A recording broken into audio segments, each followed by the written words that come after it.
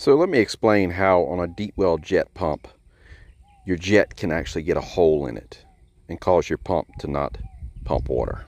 So the suction of your pump goes through the nozzle up the center pipe. Your outside your pipe between the 2-inch and your 1-inch goes through this port here into the venturi of the jet. The jet can get a hole in it, and you see that worn hole right there. That is from, by taking the leather assembly off, I can show you the falling check valve right here. This seals this way. Unfortunately, this is commonly goes bad because there's a rubber that's missing from this part. You can actually see the hole straight through this way, where that just beat the hole in there. And that's the problem that causes the pump to return flow around and around and around.